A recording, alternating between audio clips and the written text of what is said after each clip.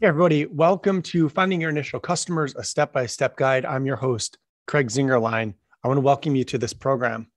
I'm going to give you a quick overview of what to expect. Put simply, find customers or go out of business.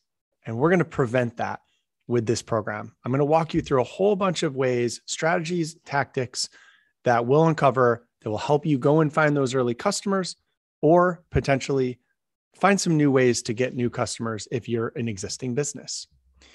So again, this is going to be 100% focused on this initial customer activation or to help you generate new ideas if, for example, your growth has slowed down or you just need some new ways to think about customer acquisition. There's going to be 13 modules here that are going to help you find those customers.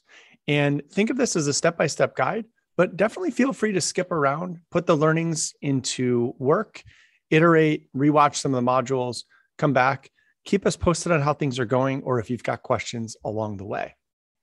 Now, I'm going to give you a really quick intro about myself, how I got here. I started my career as a web software engineer. I did that for 4 or 5 years. And then I co-founded my first startup, which actually failed.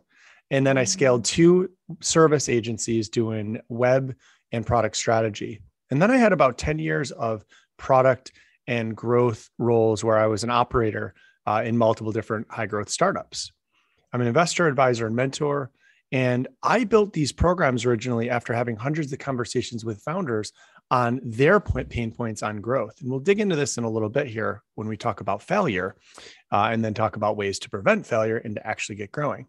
I'm a 3-time Launch Accelerator founder and I've had 4 exits. But more importantly, I've had 1 complete and total disaster, an epic failure, 2 near misses, and lots of bumps along the way. I've been a multiple time founder and I completely understand the difficulty of getting those initial customers and then trying to scale.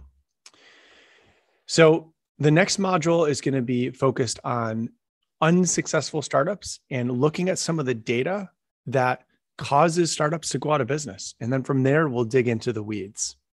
Hope you tune in and I'll see you soon.